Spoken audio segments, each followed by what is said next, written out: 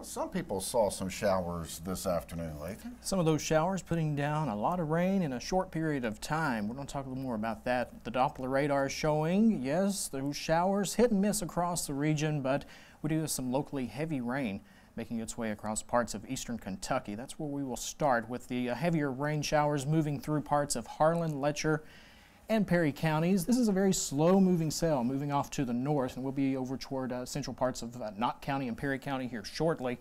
This is actually putting down anywhere between a ½ inch to that little yellow stripe you see there. That's a Doppler radar estimating an inch of rain in a short period of time, actually in about an hour. For that reason, we do have a flood advisory that is in effect until 8:45 this evening for West Letcher County and Southeast Perry County. Again, that goes till 8:45.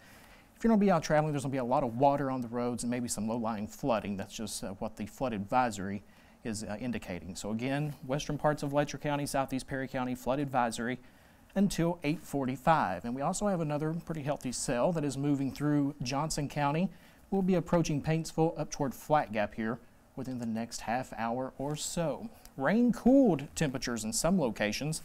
Others, Williamson, 80 degrees, Logan at 80, 80 in Inez, 81 in Prestonsburg, down to 77 with a little rain shower moving through downtown Pikeville over the last hour. We're down to 72 in Dorton, 83 Whitesburg, and 77 current temperature in Salyersville.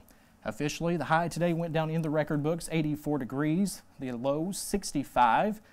Again, above average for this time of the year. Now at the National Weather Service office in Jackson, only picking up 1/100th of an inch of rain, but still below average for the month and still above average for the year. But boy, we're cutting into that this month. You may remember, I think on May the 1st, we were about 8.5 inches above average for the month or for the year.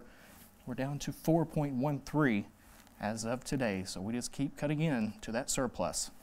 The satellite and radar composite showing the showers and the thunderstorms moving through now. Most of our weather or the disturbances have been moving in from the Carolinas off the Atlantic coast.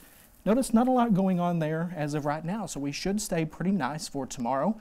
Pop-up shower possible, but this is our storm system to watch. This one will be approaching as we make our way into the day on Sunday, increasing the chance of showers and storms. As far as the pollen count is concerned, we'll take a look at that here in just a second. Actually, we'll show you the future radar to give you an idea of what to expect.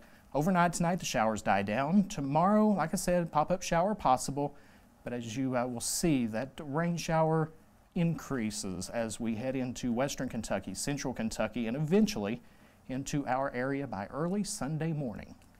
Now to that all-important pollen count, sponsored by Faith Pharmacy, Adams Plaza in Pikeville. 7.3 for tomorrow, which is in the high category. With a better chance of rain on Sunday, we drop to 4.3 in the moderate category. Oh, you know it's going to jump right back up, though, as we head into early next week, 6.3 by Monday. 7-day forecast, 30% chance of rain tomorrow. Hazy, hot, and humid, 88 degrees, 82, 60% chance of rain on Sunday. By Monday, front moves through, 50% chance of rain. I think we stay dry Tuesday, Wednesday, before the showers return Thursday into Friday. And if you want to check out another look at the forecast for tomorrow, you can check out the Appalachian News Express or the Mingo Messenger. Oh, okay. Tomorrow's edition. Okay, great. Well, I know my garden enjoyed the I think a lot of folks are saying that exact same thing. Thank goodness a little rain. At last. Yes. Thanks.